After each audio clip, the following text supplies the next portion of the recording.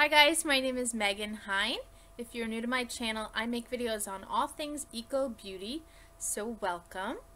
If you hear some snoring in this video, it's because I've got a little pup on my lap. That's little Quinn pup. So today's video is part of my new Makeup 101 series where I am going to teach you everything I know about makeup. I did a video the other day on foundation, and today I'm going to be chatting about concealer. So if you are interested in learning more about concealer, some tips and tricks, keep on watching. To start off, I want to go through the two distinct areas of your face that usually need concealing. The first would be the under eye. So you can have dark circles or bags under your eyes that need some concealing, correcting, or brightening up. And then you can have discoloration on your face, whether that's just some light redness around the nose, hyperpigmentation from old acne marks, or active blemishes that need hiding. So when it comes to concealer, I always like to have at least 3 shades on hand for mixing and matching. My forehead is a distinctly different color than my under eye, so if I were to put a concealer that matches my forehead on my under eye, it would be way too dark, and vice versa. You want your concealer to be completely undetectable on your face, so that might mean blending a few different shades and applying with different techniques. So the 4 major things to consider when choosing a concealer are the opacity, the blendability, the lasting power, and the undertone. So let's start off with opacity. That just means essentially how opaque the concealer is. Another word for that would be the pigmentation. I always look for a very highly pigmented concealer. I want to be able to use as little as possible to get maximum coverage. There are plenty of concealers on the market, especially targeted for the under eye, that are very, very sheer. And rather than apply one of those products heavily under my under eye, I rather use a really opaque, highly pigmented concealer, a tiny little bit, and blend it out. And that brings us to the blendability. I've found that highly pigmented concealers tend to be a little thicker and more difficult to blend, whereas your very sheer concealers are super easy to blend. So it's all about finding that perfect balance between blendability and pigmentation. I find cream concealers to be the best as far as blendability and pigmentation. Liquid concealers are another great option. I do prefer the texture of a cream concealer though. And loose powder concealers are great if you just need sheer coverage.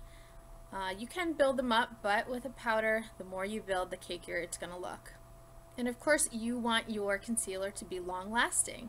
Concealing is definitely the most time consuming step in my makeup routine. So the last thing I want is to spend a significant amount of time concealing all of my hyperpigmentation, dark circles, blemishes, everything that I have going on, for it to just fade or wipe off within an hour or two. As far as shade and undertone, I always like to have a peach tone concealer, a fairly neutral concealer, and a yellow toned concealer. So the peach tone concealer is great for correcting or concealing bluish purpley bags under your eyes or hyperpigmentation. My hyperpigmentation from post-acne marks is usually a deep, almost bruise-like color. So a peach concealer will counteract those deep dark tones. A yellow tone concealer is great for brightening the under eye and for hiding red inflamed blemishes. I never use those green concealers. I find them a bit gimmicky, and to be honest, it's very difficult to blend them out so you don't see any green. So for me, a yellow tone concealer works much better. And a neutral concealer is great for hiding minor imperfections that you just want to blend seamlessly into your makeup look. Okay, so now on to some tips and application tricks. So the method that I use for concealing is based on Lisa Eldred's method for pinpoint concealing. She is a professional makeup artist, one of the best in the business. So if you haven't checked out her videos, she's got a great YouTube channel and website, so I highly recommend that. I'll leave a link for her channel below. So how I've adapted her method is I will apply a medium coverage foundation all over my face to even out my skin tone. Then from there, I go directly into blush, contour, highlight, whatever I'm doing for that day. Once I've got the rest of my face makeup done, I will take a super tiny concealer brush. This is the one I'm using at the moment. I actually believe it's an eyeliner brush, so it's so tiny. And I will take my concealer and just pinpoint conceal any blemishes, hyperpigmentation that are still peeking through. So I'll take the concealer, dab it on only where I need it. I don't want it on any clear areas because that's more makeup than you need. Less is more in my opinion. And then I'll usually take my ring finger and gently feather out the edges. The key here is getting a concealer shade that is completely undetectable over your foundation. So once you feather out those edges, it's completely seamless. You can't even tell you had a blemish or a dark mark to begin with. Once I've got my whole face concealed, I will take a big fluffy brush with some setting powder, either an oil control powder or a yellow base powder, load it up on my brush, tap off the excess, and then I'll just push it into my skin. I'm not brushing because that's going to wipe away any concealing that I've just done, but you're just pushing it in to set that concealer. So that's how I do my face concealing. As far as under eye, I always like to use a peach tone concealer to hide my dark circles, and then I'll usually go over it with a yellow toned, slightly lighter shade concealer just to brighten up my under eye area.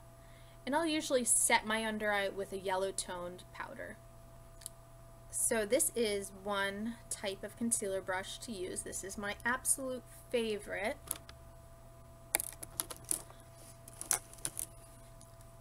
These two are more traditional concealing brushes. They are slightly domed and come to a little point on the top and are fairly flat.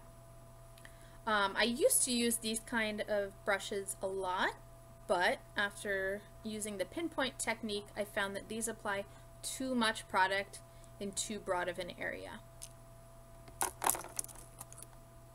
Here is another great concealer brush. This one is not as small as the pinpoint one that I like, but I used to use this one a lot as well. Okay, and now on to my concealer recommendations. So I've tried a few concealers in the natural, non-toxic world. I found that most of them are not highly pigmented, unfortunately.